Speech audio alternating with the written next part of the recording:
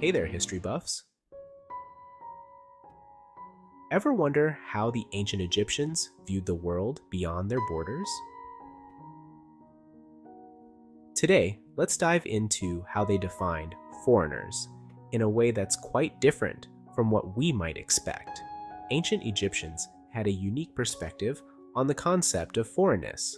Unlike today, where a foreigner is simply someone from another country, Egyptians categorized people based on their cultural and societal differences.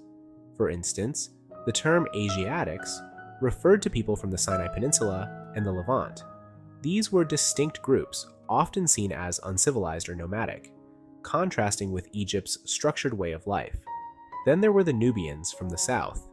They had a more complex relationship with Egypt, involving trade, war, and even intermarriage.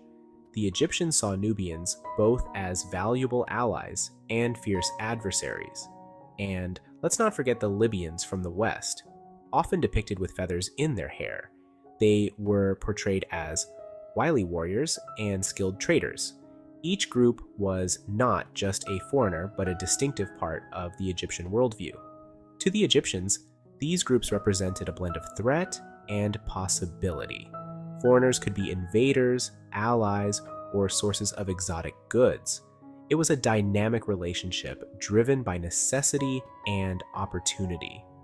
So, next time you think of ancient Egypt, remember their world was a tapestry of diverse cultures, each seen through a complex lens of foreignness. Fascinating, right? Thanks for joining me on this historical journey.